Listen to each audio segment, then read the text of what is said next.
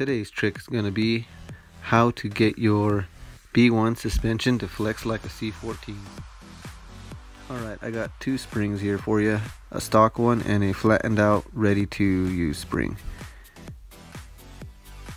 Yeah, the stock spring is got too much of a curve in it, so you're going to have to do this to your front spring. It's going to have to look gentle curve in there, and your back spring is to be more flat.